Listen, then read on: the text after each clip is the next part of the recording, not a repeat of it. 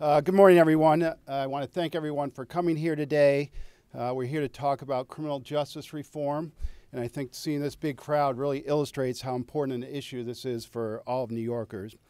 Our feeling here in the Republican Assembly Conference is that improvements to the state's criminal justice system was a procedure that required a scalpel, but unfortunately the governor and the legislative majorities decided to use a chainsaw.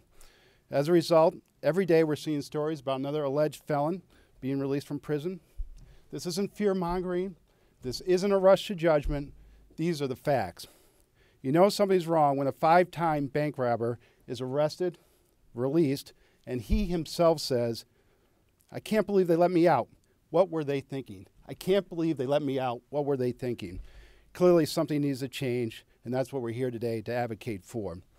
Sadly, people are living these tragedies.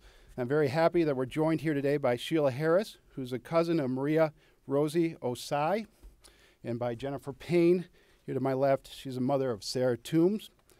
Both these women lost loved ones far too soon, and both have been forced to experience a system of justice that is tilted heavily to the accused while ignoring the victims. While we hear their stories in a few minutes, I just want to take a few seconds to personally thank them for coming. It takes a tremendous amount of courage after such loss to come forward. So let's please give them a round of applause.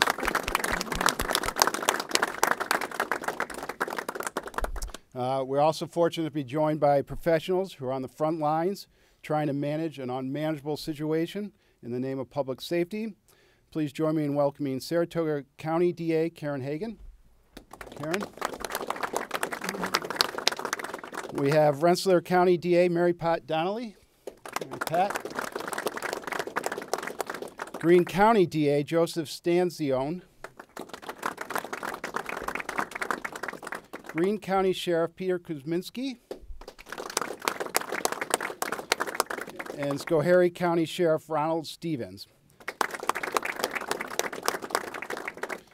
These members of the law enforcement community have been sounding the alarm for months about the law that went too far, too fast, and without proper consideration for the real-world impacts.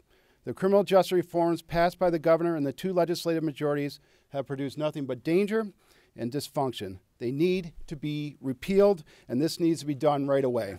Yeah.